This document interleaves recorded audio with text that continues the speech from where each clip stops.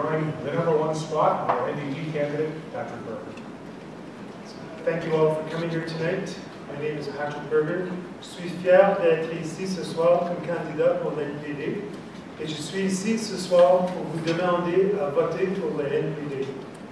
In 2011, all the media and the pundits were saying that it was a two-horse race between the Harper Conservatives and the Gatineau Liberals. The NDP was polling third up until a week before election. As you know what happened, we had our spectacular result that put us into the House of Commons as the official opposition.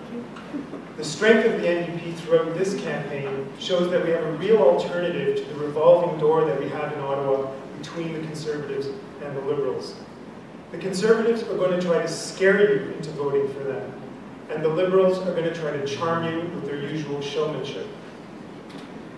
But the NDP is going to act. We will give you action on things like secret trade deals like the TPP, as flawed as it is. We're going to give you action on restoring services and basic respect to our veterans.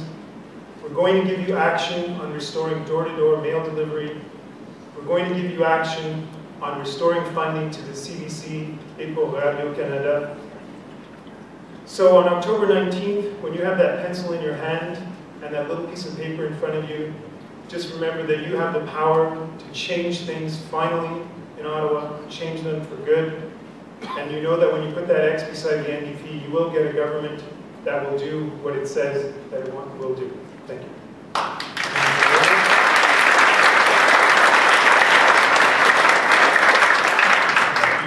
Mr. Guilloz. Good evening, everyone. Bonjour tout le monde. Merci pour votre présence ici ce soir. In my 11 years as your member of Parliament, it has been an honor to serve you, and I want to continue to do so. Here are some key facts about our government's record. Federal taxes are at their lowest level in 50 years.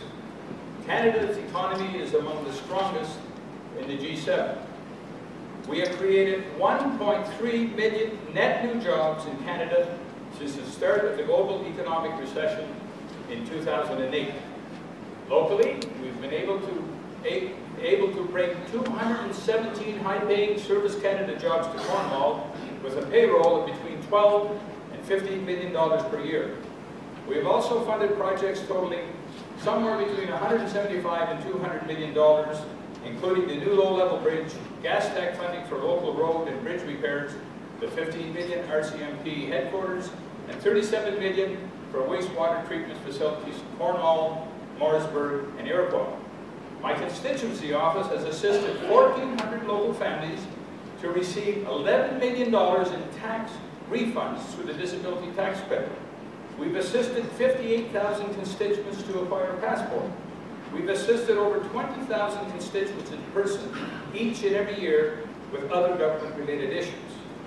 We have been able to accomplish all this during the worst global recession in 70 years and without raising your taxes.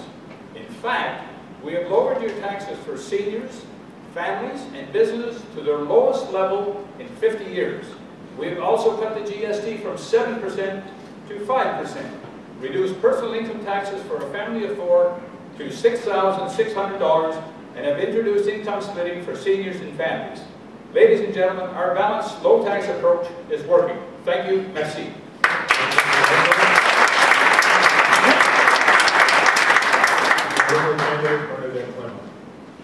Bonsoir. This election comes at a crucial time for our country. We all know this, and people are paying attention. We're fortunate in Canada, but we have challenges too. I've experienced this firsthand in my 24 years of work as a legal clinic lawyer, helping low-income persons of Stormont, Dundas, Glengarry with the many problems that they face. And in my 9 years on City Council, I have felt the need of a community that wants to do more, that really wants to do better. People here in SDSG want their children to do as well or better than they did. They want their children to prosper here or come back here to raise their children. But do people really believe that will happen? You have surely heard and seen the ads that say that Mr. Trudeau is not ready. But this is not true. He is ready, and he has the best plan for our future and the future of our children. We may hear tonight that the provincial Liberals and the federal Liberals are one and the same, but this is not true. The federal Liberal plan calls for true federal leadership, which means a prime minister who will meet regularly with all premiers, no matter their political stripe. You may hear tonight that we should be afraid of investing in infrastructure right now, and that this is not good for our economy. But this is not true. The Liberal Party stands apart from the others in that it offers a distinct vision for this country. We are clear and transparent about proposing a modest deficit over the next 3 years to invest in smart long-term infrastructure that will help kickstart our economy. The Liberal plan is a comprehensive, caring approach with a focus on families and growth. This takes new leadership from a new generation that is ready to lead, ready to bring the message of this riding, its hopes and its challenges to Ottawa. Le Canada a besoin d'un nouveau leadership plus ouvert, plus transparent, qui n'a pas peur d'avoir une vision plus large et plus équitable pour notre société. Transparent, open, unafraid of sitting down with premiers, municipalities, farmers.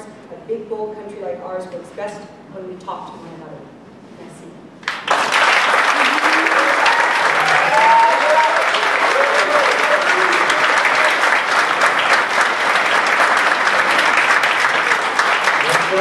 Green Party candidate Elaine Kennedy. Mr. Moderator, fellow candidates, ladies and gentlemen. I came to this area in 1972, and I taught at CCBS and St. Lawrence High School. I guess I'm known as the Hat Lady, and if you see a hat being worn around Cornwall, there's a good chance it's me. I live just north of St. Andrews. I have 25 acres of forested area.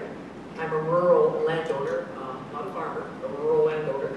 And when I retired in 1995, I started working with environmental groups to improve the quality of the environment around this area. In my introduction and closing, I would like to tell you about the Green Party and my philosophy. Green Party candidates who are elected promise to set the standard for transparency and accountability. We were the first to scan all original receipts and post all expenses on our website. Conduct ourselves respectfully in the House of Commons through our commitment to never heckle. Practice high road politics, never using attacks on individuals, but sticking to issues in debate. Work hard, placing the interests of our constituents and of Canada above those of our party. Be the only party with a policy of no whipped votes. Strive to find common ground with other parties, working across party lines in the public interest. I'm not going to make long comments about policies right now, but in answering your questions, tell you what we want to do when elected about the issues that concern you. Quoique je parle mauvais français, j'essaierai de répondre aux questions en français.